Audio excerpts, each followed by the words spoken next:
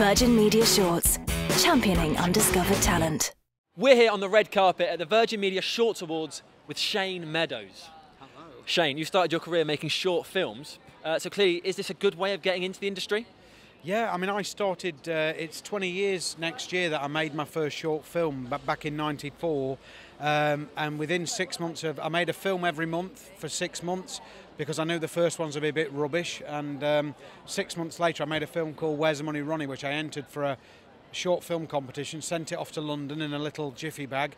And then I think it was about 2 weeks after I sent it, I got a call from a producer in Hollywood who was one of the judges in the competition, and he ended up producing my first feature film. So, you know, whether it was complete luck or whether the guys who've entered this competition, suddenly my life completely transformed. So I went from being on the dole to making a film with Bob Hoskins about 6 months after I entered a short film competition. So it definitely, changed my life completely. So if I wasn't here to support the same sort of thing, then I'd be doing something wrong, I think. Absolutely incredible. Now, your shortest film is only 40 seconds long and shot on a mobile phone. It's one of the attractions of short films, the fact that there are sort of no rules as to what you can do. Yeah, completely. I mean, I've got, I think my longest short is 60 minutes, and they work, like you say, right the way back to 40 seconds where two people bang heads on a staircase. And yeah, the beautiful thing about shorts is you can kind of create a perfect film. You can create a sketch of a character you've got an idea for. I would class some of the pop videos I've made as little short films, and there's whereas with a feature film, if people go to see a feature and it turns out to be 78 minutes, they're like thinking, I paid £8, I should get 2 back, because everyone thinks in their head it has to be 90.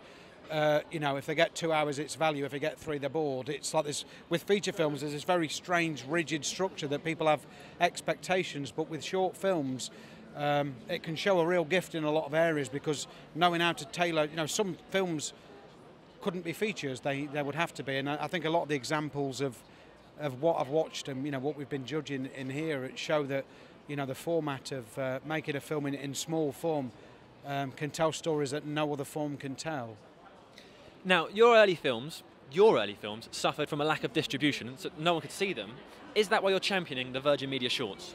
Yeah, completely. Because I'm not. There's no blame to be apportioned.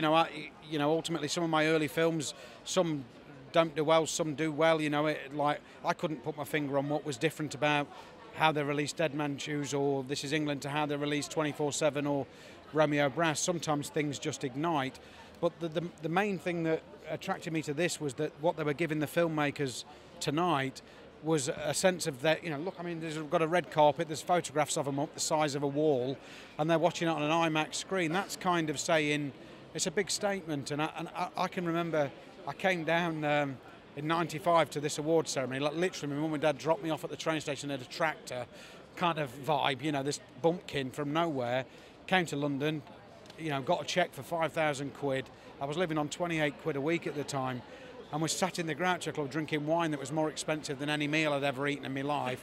And it was like, it kind of blew my mind, obviously, none of that means anything, but at the same time, I had one incredibly special night where I felt really special, and I felt like I was at Cannes, or I felt like I was in Hollywood, or, and obviously it wasn't even on this scale. So when I heard that they were setting, great big red carpet up and making the people feel like stars, then that's brilliant, because short films tend to get sidetracked and people tend to sort of go, oh, they're just shorts, but tonight it's about them and it's about their films, and they're being made a real fuss of.